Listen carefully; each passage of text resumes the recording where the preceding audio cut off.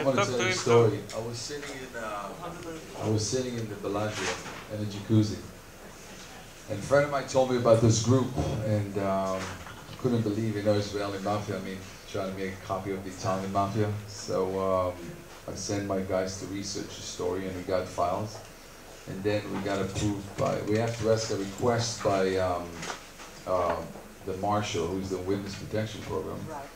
And then they asked Roman. 2 months later, that Roman made a decision. When you're in a witness protection program, you have to understand that they don't stop you if you want to get out of the witness protection. So we met Roman in Las Vegas, and he showed up with like 2 marshals, and everything started there.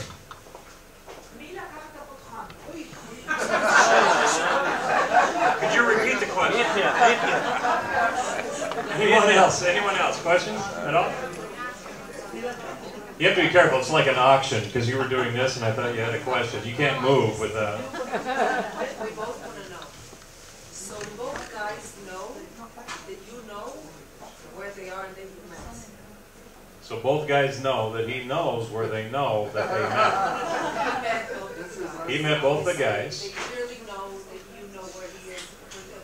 Oh, gotcha. He didn't try to threaten you, get it out of you. He doesn't know where they are. Because he wants. Well, how do I tell you that? Well, I stay